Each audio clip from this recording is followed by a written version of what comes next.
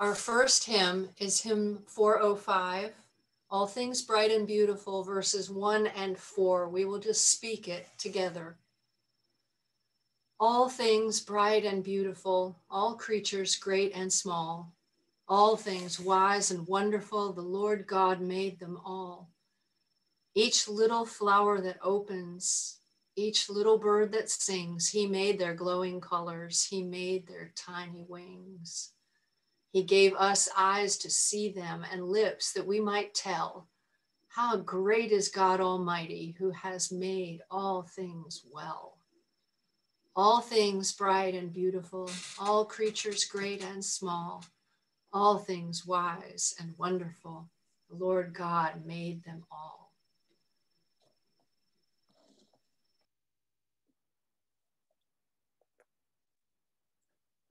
In the name of the Father, the Son, and the Holy Ghost, light and peace in Jesus Christ our Lord. Thanks be to God.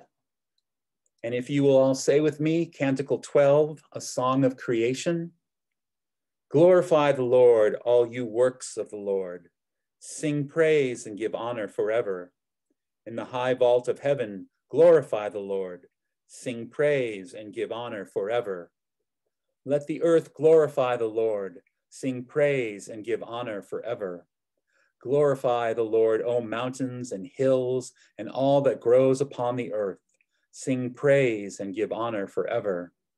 Glorify the Lord, O springs of water, seas and streams, O whales and all that move in the waters, all birds of air, glorify the Lord. Sing praise and give honor forever.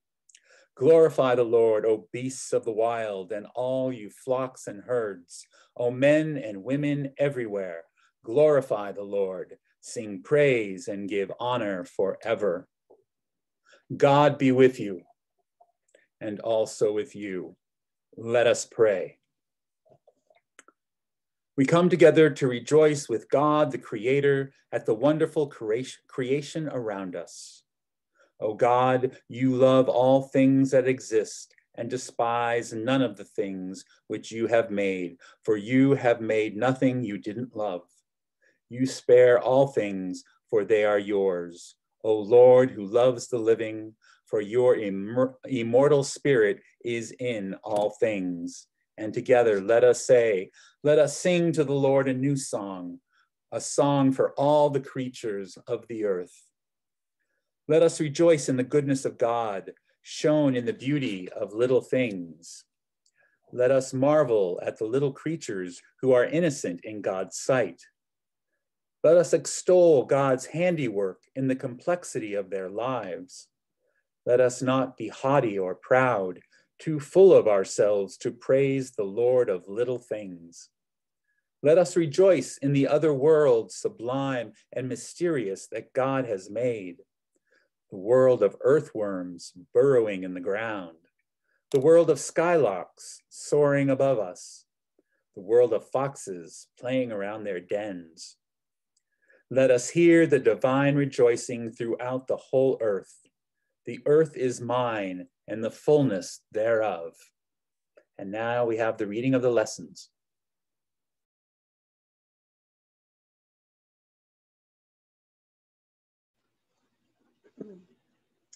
A reading from Job. But ask the beast, and they will teach you, the birds of the air, and they will tell you, or the plants of the earth, and they will teach you, and the fish of the sea will declare unto you. Who among all these does not know that the hand of the Lord has done this? In his hand is the life of every living thing and the breath of all mankind.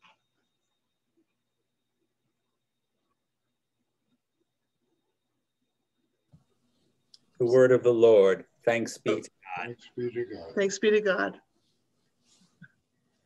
The psalm for today is Psalm 104, which can be found on page 736 in the Book of Common Prayer. We'll say verses 25, 28 through 32, and 37. O Lord, how manifold are your works. In wisdom you have made them all. The earth is full of your creatures. All of them look to you to give them their food in due season. You give it to them, they gather it. You open your hand, and they are filled with good things. You hide your face, and they are terrified. You take away their breath, and they die and return to their dust. You send forth your spirit, and they are created, and so you renew the face of the earth. May the glory of the Lord endure forever. May the Lord rejoice in all his works. Bless the Lord, O my soul. Hallelujah. Glory to the Father, and to the Son, and to the Holy Spirit, as it was in the beginning, is now, and will be forever. Amen. A reading from Romans. For the expectation of the creature waits for the revelation of the sons of God, because the creature also itself shall be delivered from the servitude of corruption and into the liberty of the children of God. The word of the Lord. Thanks be to God. And now the gospel hymn, hymn 400, verses 1 and 7. And if you will join me in speaking them. All creatures of our God and King, lift up your voices, let us sing. Alleluia, alleluia. Bright burning sun with golden beams, pale silver moon that gently gleams. Oh, praise him, oh, praise him. Alleluia, alleluia, alleluia. Let all things their creator bless and worship him in humbleness. Oh, praise him, alleluia. Praise, praise the Father, praise the Son, praise the Spirit, three in one. Oh, praise him, oh, praise him. Alleluia, alleluia. A reading from the Gospel of Matthew. Jesus sent 2 disciples, saying to them, go into the village opposite you, and immediately you will find an ass tied and a colt with her. Untie them and bring them to me. If anyone says anything to you, you shall say, the Lord has need of them, and he will send them immediately. This took place to fulfill what was spoken by the prophet, saying, tell the daughter of Zion, behold, your king is coming to you, humble and mounted on an ass and on a colt, the foal of an ass. The word of God. Thanks be to God.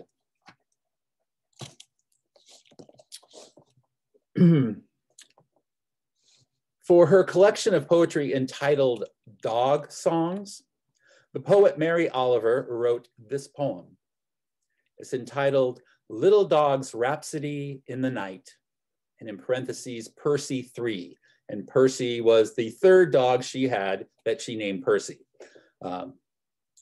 He puts his cheek against mine and makes small expressive sounds.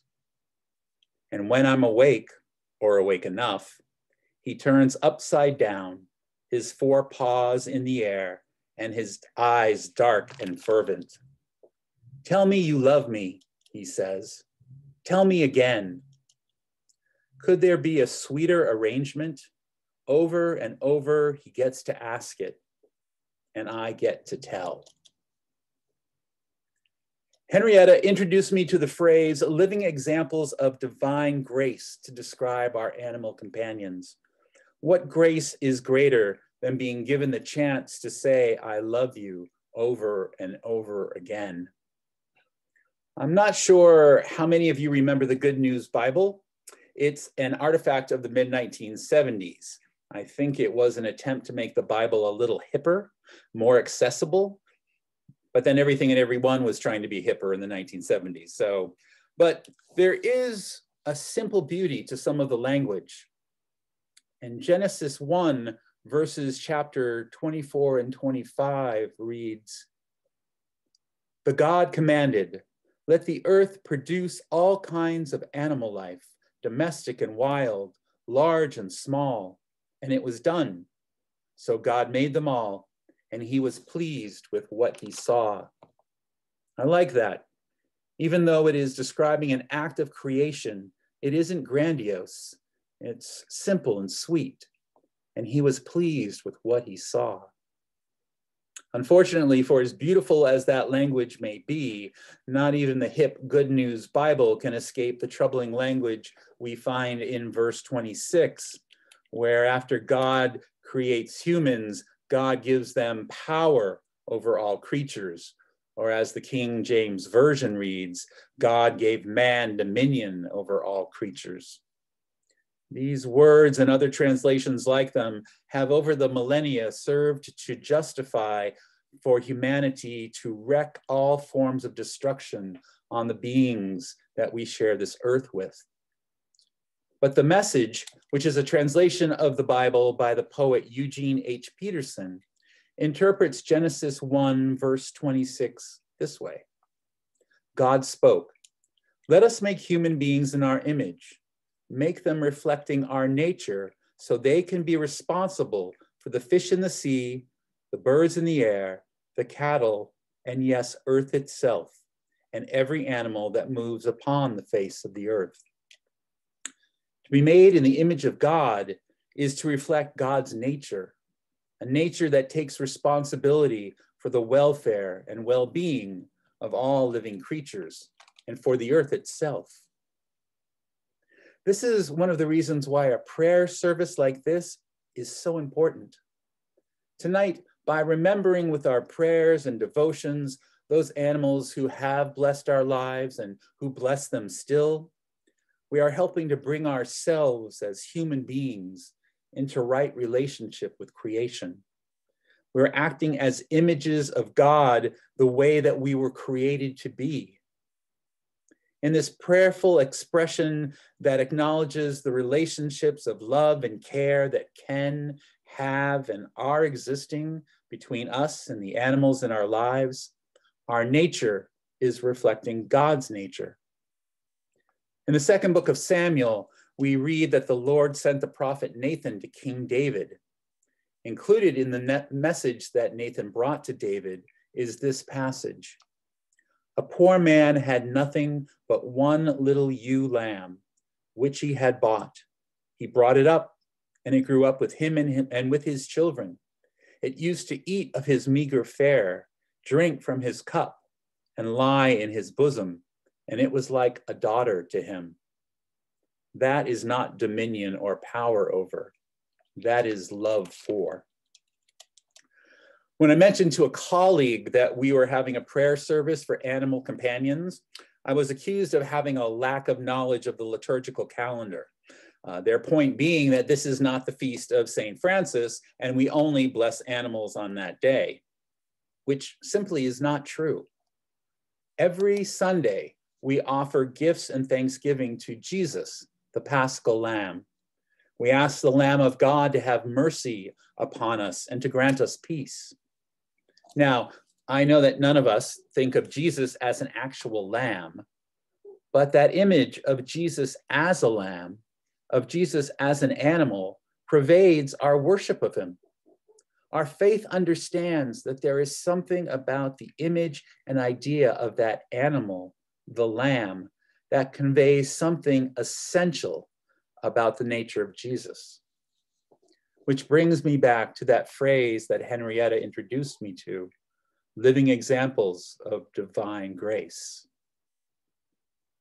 There is something holy and sacred about the relationship we have with the animals in our lives. Through their presence in our lives, they have the ability to empower us to remember that we are made in God's image. They are able to evoke in us our God nature. And so finally tonight, another poem from Mary Oliver. The Sweetness of Dogs. What do you say, Percy? I'm thinking of sitting out on the sand to watch the moon rise. It's full tonight. So we go, and the moon rises, so beautiful it makes me shudder, makes me think about time and space, makes me take measure of myself, one iota pondering heaven.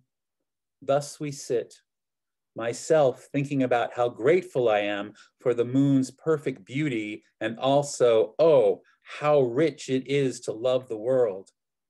Percy, meanwhile, leans against me and gazes up into my face, as though I were just as wonderful as the perfect moon. Amen.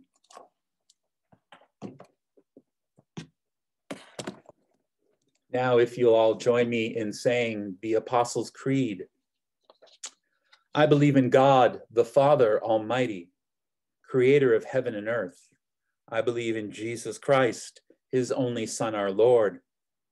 He was conceived by the power of the Holy Spirit and born of the Virgin Mary. He suffered under Pontius Pilate, was crucified, died, and was buried. He descended to the dead. On the third day, he rose again. He ascended into heaven and is seated at the right hand of the Father. He will come again to judge the living and the dead. I believe in the Holy Spirit, the Holy Catholic Church, the communion of saints, the forgiveness of sins, the resurrection of the body, and the life everlasting. Amen.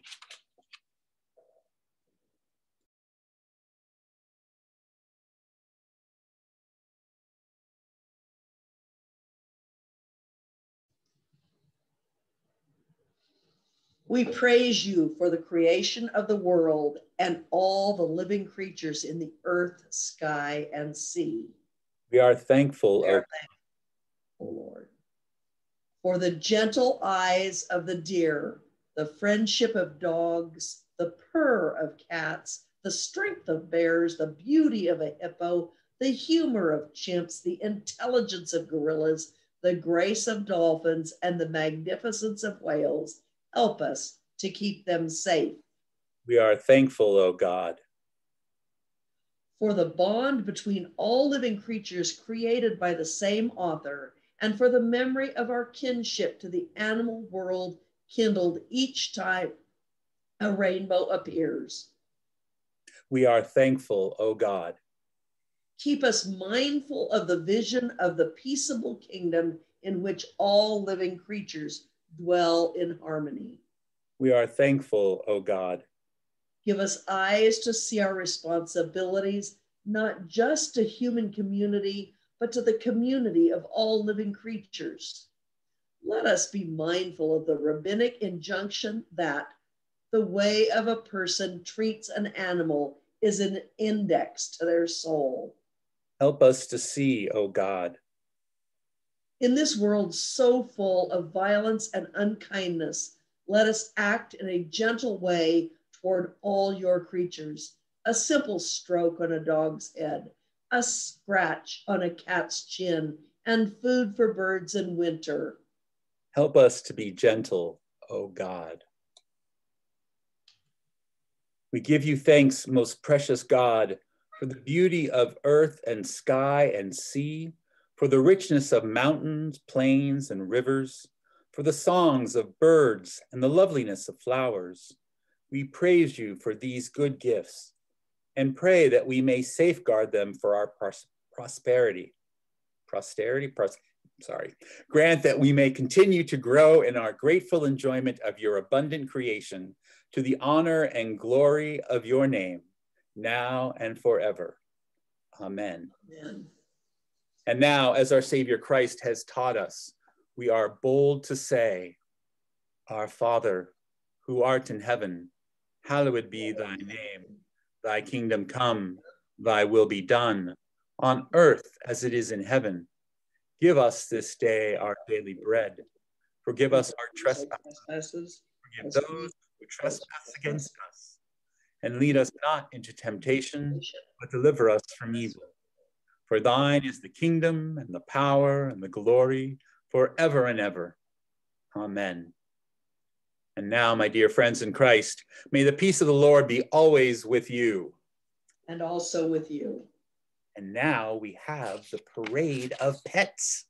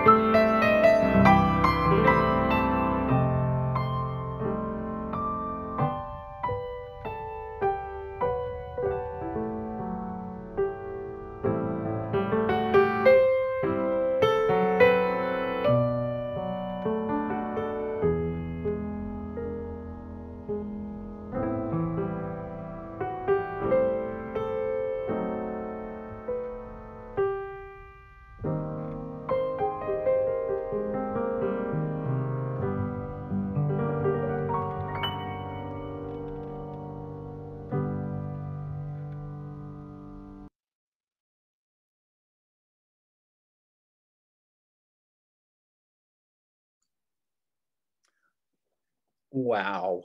That was tearing me up here, folks. All right. And now the blessing of the pets. So I see, oh, is it peanut butter? Actually, why don't we go to a gallery view, Ginger, for the blessing so that all the animals are available. I think each person has to do gallery view themselves. I'm gonna remove spotlight, oops, on me because I'm the one recording. There we go. Okay, now I can see everybody. Here comes Irene. There's, oh, look at all these guys. This is so cute. Oh my gosh. You are all so wonderful to do this. Oh, there he is. Okay, so it is my great honor and definite pleasure. God of manifold blessings, source of all that is good and true and holy, raise us up to see the world through your eyes, so that we may treasure each blessed creature, alive with your spirit and touched by your creative hand. And may the blessing of this wonderful God, creator, redeemer, and sanctifier be upon us, upon you, now and forever. Amen. Almighty God, creator of heaven and earth, with your breath you gave life to all creatures and declared them good. Keep us mindful of the first most holy blessing as we gather here today to offer our own blessing upon these, our companion animals. Remind us always that we were created in your image, the image of a loving and compassionate God. And in this image, we are called to care for your creation. Open our hearts and minds to the lessons we may learn from our companions, to live fully in the present, to love unconditionally, to face each day expecting joy. Help us always to do your will on earth, so that you may look upon our work and declare it good. Amen. Let us bless the Lord. Thanks be to God. May the God of the new covenant of Jesus Christ grant us grace to fulfill our promise and to show mercy to other creatures as God has shown mercy to us. Amen. Please, everyone, unmute.